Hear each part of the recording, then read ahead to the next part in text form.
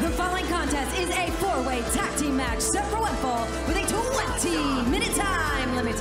Introducing first, at a combined weight of 427 pounds, Austin and Colton, the Guns.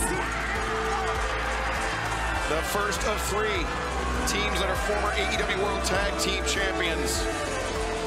And Nigel, you know that the Guns would love nothing more than to get another shot at FTR to reclaim the AEW World Tag Team Championship, but we can't count out Aussie Open later on tonight. Oh, no question about it. Aussie Open have all the momentum in the world to really upset FTR as AEW Tag Team Champions, but whoever comes out of that match as champion